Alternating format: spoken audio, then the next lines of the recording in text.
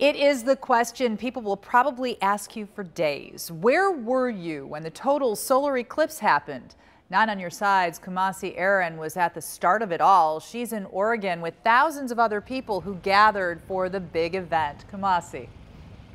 Kristen, it was so amazing here, and I think this was probably one of the best places to watch it because not only is NASA set up here, but I talked to people who came from all across the country. They came from all across the world, really, for an awesome view of the total solar eclipse. And with nice, clear skies that we have here, they definitely got it.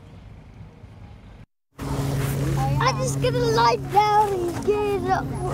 From the moment the moon started to cross in front of the sun, you could feel the eclipse excitement in Madras, Oregon. Shark bite. Shark bite. Many had been waiting for months, traveling for days, to witness nature's wonder and history. It's just so much fun to be with your best friends up here where you're having an experience like this. It's really, I was gonna say it's cosmic. All bundled into an unforgettable and magnificent experience. It's great. It's great. I have never seen this before. I've never seen this before.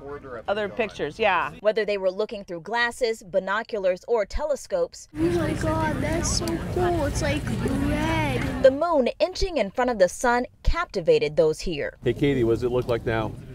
It looked like a Pac-Man. Half a Pac-Man? No. Including the Michaels family, who traveled together for a week in an RV for one moment. Totality. Oh my goodness, it's covered for real this time. They watched as the temperature dropped and sun slowly disappeared, revealing a beauty indescribable. Wow. Oh my God, that's amazing! A 2-minute view of the heavens. Not nearly long enough. That was totally worth it. That was totally worth it. It's safe to say the Michaels were impressed. I just saw the moon. That's all I saw, but it was beautiful.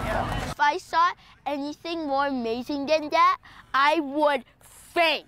In my mind, I was like, oh my God, I'm never gonna see something better than this. For Deb Michaels, it was more beautiful and emotional than expected. I felt tearful and excited and happy and just I was running so grateful to be in this moment. A once-in-a-lifetime experience. Or maybe not. It's going to be hard to recreate it. I think I might be an eclipse chaser.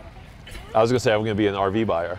So It was really that amazing, and you can see a lot of people are still camped out here where they watched the eclipse just a few hours ago. I'm thinking they probably don't want to brave the traffic.